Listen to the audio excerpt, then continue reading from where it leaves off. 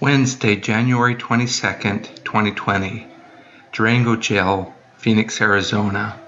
HopeInPrison.com.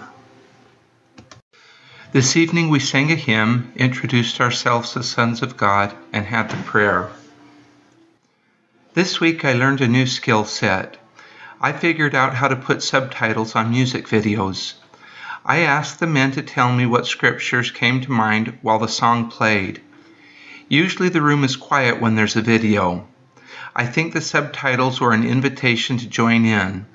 A lot of the men sang along. The men named 5 scriptures that we talked about for the rest of the evening. 1. I can do all things through Christ.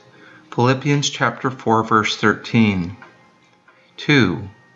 I believe that thou art the Christ, the Son of God. John chapter 11, verse 27. 3. Bless the Lord, bless his holy name. Psalms chapter 103.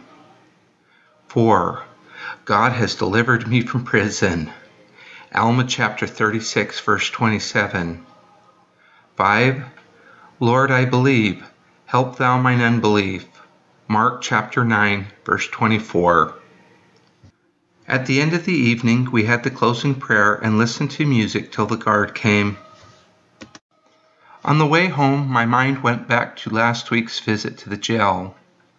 After class, I waited while Brother Ferguson talked with an inmate. The young man was leaving for 5 years in prison and was very afraid. I sensed this was not the first time Brother Ferguson had had this type of conversation. He combined all the kindness of a grandfather with the cold hard reality of what prison is. He explained tears were a waste of time. He counseled the young man to read the Book of Mormon 5 times while in prison, 1 time for each year of his sentence. Then he exhorted the young inmate to go to church services, see who was there, and hang with them. These words of wisdom gave hope.